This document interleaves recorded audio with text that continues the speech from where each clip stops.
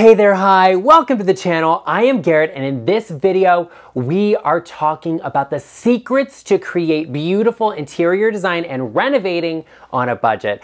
I am here to prove to you that you don't have to have deep pockets to have your home be a stunning oasis. One of the best updates you can do in your kitchen that will save you a whole lot is actually to add an accent color on your cabinetry. Now, painting your cabinetry yourself, if it's not done right, it doesn't always turn out well, so you really want to have a good job done, and it's worth having a professional do this because painting your cabinetry is a lot cheaper than having all of it ripped out and replaced. But adding an accent color to your kitchen, or even just painting your cabinetry in general, can completely transform your kitchen. I can't tell you the number of people I see online and social media that buy a new house and are like, oh, we're gonna gut the kitchen and tear everything out, when in reality, they could have kept those cabinets and just painted them and they would have looked great. I also see a lot of people that take down their cabinetry because, you see on TV, people take a sledgehammer and just destroy everything when they're renovating, and that's not usually how things actually happen. You can take cabinetry out by just unscrewing it, and you can then take that cabinetry and repurpose it and relay out your kitchen using the same cabinets and paint them to create a major difference in your space. I think painting some of those cabinets, or even doing a two-tone, a three-tone, maybe you do a wood and a painted kitchen, and mixing those things together can elevate a space and make it look so luxurious and beautiful, and really, really make it look brand new and fresh without having to completely gut your kitchen and renovate it, which cost a fortune. And just remember, if you've got beautiful wood cabinets that are maybe starting to show their age a little bit, you can always have them refinished instead of just having them repainted. Whether you're updating your kitchen or renovating your home, you're decorating, you can always book a one-on-one consultation with me to get my opinions on what you should do if you're needing a little bit of help. You can go to intro.co/GarrettLeChic or use the link in the description box down below to book a consultation with me. Something else you can do in a kitchen that immediately makes it look so much more luxurious and beautiful and expensive without having to gut renovate anything is add a backsplash. So many new homes are built and they just have a splash back. That's a little 3-inch piece of countertop material that's there. Take that off and tile. And tiling is not for everybody. That might be another job to have professionally done in your home, because who do I look like using a saw to cut tile? I cut my hand off, and that's not what anybody wants because they're kind of gorgeous, not the point. Having a backsplash added in your kitchen can immediately transform the space and make it look so beautiful. My recommendation when looking for a backsplash material is to look for something similar to your countertops in tone, in color, and variation.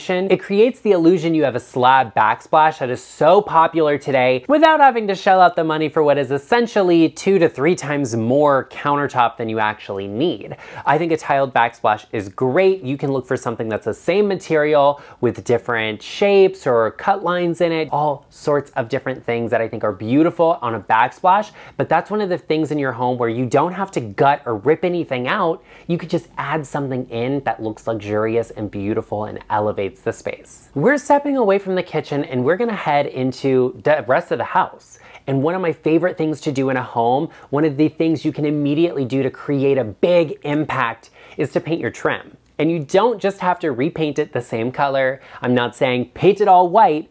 You can have so much fun with the trim in your home by painting it an actual color. Take the color of your walls and paint the trim the same thing to create a monochromatic look and feel. Obviously, if you have white walls and white trim, you're already there, but if you have blue, green, purple, or pink walls, you can paint the trim that same color and the ceiling, and it'll look fantastic and be so interesting. You can also take your trim and paint it an accent color. If you've got a really fun moment in your house, you have an accent wall or a wallpaper, you can take one of the tones out of that and paint all of your trim that color to immediately create depth and character in a space that says something about your personality. It's so much fun and can really, really make the beautiful trim in your home stand out and pop in a really gorgeous way. I would pretty much have all of these things professionally done, but painting your trim can immediately elevate your home and make it look so fantastic and so customized without really having to do much change. You don't have to tear down any walls or replace your floors. The trim is already there and painted painting it could make a big difference. Something I love in a home that you can do that does not have to cost a lot of money, does not require a ton of renovation,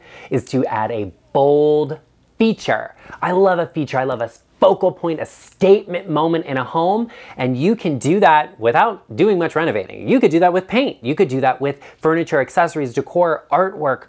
Bold features are so beautiful in a home, and I think everyone needs one. A bold feature could be a bold color in a room. In one of my spaces, my dining room that you can see from my front door, I have it painted a bold and vibrant blue tone to really bring some personality into my home. But you might sit there and say, you know what? I don't want to paint my walls. I want to paint my ceiling, paint it black, paint it pink, paint it purple, whatever you want to do. That's such a great bold feature.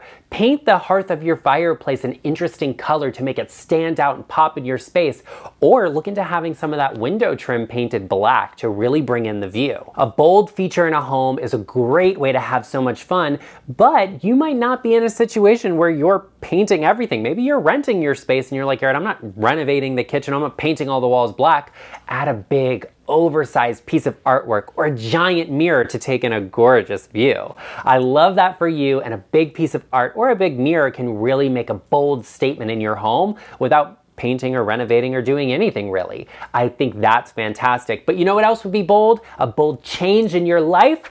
Hitting the subscribe button and joining us, becoming a part of the LeChic family, and elevating your home and your life by joining us. And after you've hit that subscribe button, be sure you give this video a like. A great renovation you can do to your home that, yes, is bold and adds character and personality, but does not have to cost a fortune, is adding trim on your wall. Yes, we talked about painting trim, but you can add an interesting wall detail without spending a ton of money. You could do applied moldings. These are very classic and very timeless, but they can actually serve as a really interesting focal point or statement juxtaposition in a modern space. Or you could look at something a little more classic like a board and batten or a Tudor style paneling.